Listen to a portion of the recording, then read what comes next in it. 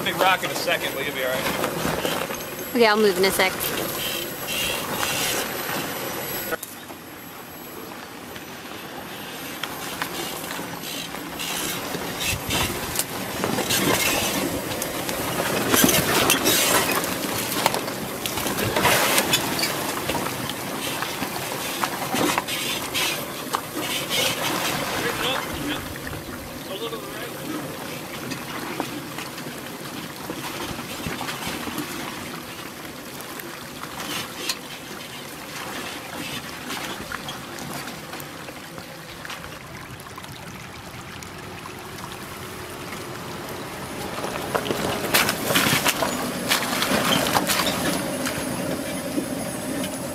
You can keep going.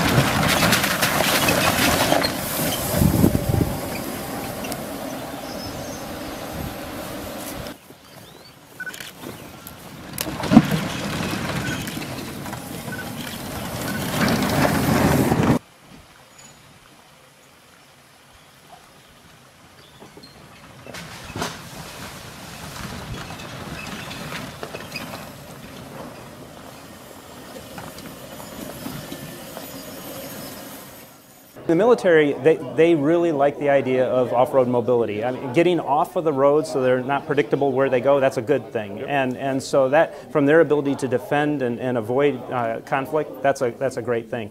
So that's the same kind of thing that we want for an off-road vehicle in terms of its off-road capability. But if you think about electric drives, I mean, when the first electric drives came out and they were out in these parking lots, we had to worry about pedestrians not hearing the vehicle as it snuck up on them. They're very quiet. And so that's actually a very desirable thing for the military. They don't want to be detected. So a vehicle that can go out and operate in a very stealthy way because it's quiet operating, that's a good thing. But it's also a good thing if you think about it because sometimes they just want to stop and not be detected. They don't want a lot of heat. They don't want exhaust smell. They don't want smoke. They don't want all those things. A fuel cell has none of it. A fuel cell has no smoke other than some water vapor, no odor. We're very quiet. And the fact that we have this highly capable electric drive system, we can also take advantage of its ability to export power. So we become a mobile generator. The two come together into the fuel cell stack. This is the stack here, about 300 cells. And then around the stack is what we call the balance of plant.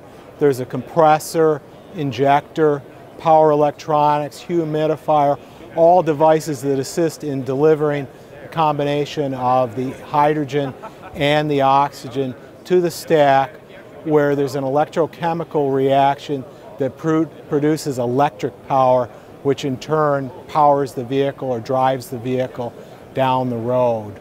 So that's at a very high level. That's how a fuel cell system or fuel cell engine works to power an automobile or power other devices as well. It's kind of a misconception about hydrogen. It's much different than liquid fuels. Liquid fuels, if you penetrate the tank in any type of large event, it can pool. Obviously gasoline fumes are very flammable, whereas hydrogen, it diffuses very rapidly into the atmosphere.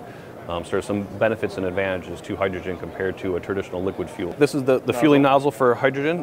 It looks very similar to your traditional gas. There actually is a data link between the refueling station and the nozzle and the vehicle itself, so they kind of communicate two ways with each other. There are hydrogen sensors exterior to it to make sure that there is a good seal and a good leak. Refueling time is about 3 minutes, so very comparable to a liquid fuel type system. And as you can see, it's your traditional type. Doesn't take any like, expertise. No, absolutely not. It's very simple to operate, which is another benefit of it.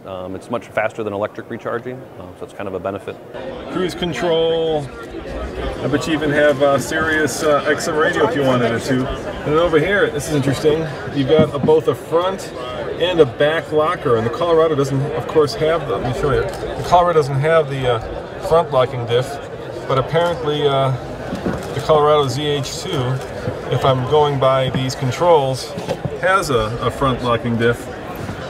Tow haul mode, front locking diff, rear locking diff, turn the traction control, and the light. So I don't know how many of these buttons are actually functional, but they look like they're ready to be used. So I guess here you can see some of the truck's capabilities: 0 to 60 in 5.4 seconds, 0 to 30 in 4.6, turning radius 24.2. It's not exactly fast, but then again, this is a test mule. And then of course, if you look over here, you've got the curb weight, 6,038 pounds. Basically, it's a standard Colorado chassis, somewhere between the short and the long cab. And you can see the departure and approach angles. They're really good. Front overhang 35 inches, rear overhang 42. And then of course the power is 25 kilowatts. And then if we go down here, you can kind of see the evolution of GM's fuel cells. They've been doing it a while. And fuel cells have been around a long time. In fact, we went to the moon with fuel cells, but they were massive and expensive and really not ready for prime time. For off-road mobility, this vehicle kind of accentuates all of that, and then it leverages that fuel cell technology so that we can get a very good dynamic running vehicle that does all of these things that I talked to you about. Efficient, it refuels in about 3 minutes. You can get, I mean, this vehicle is actually not going to have the full range capability. It's going to have closer to 200 miles range, but you can have a 300, 400 mile range vehicle with a fuel cell by putting hydrogen on board. So that's one of the nice advantages.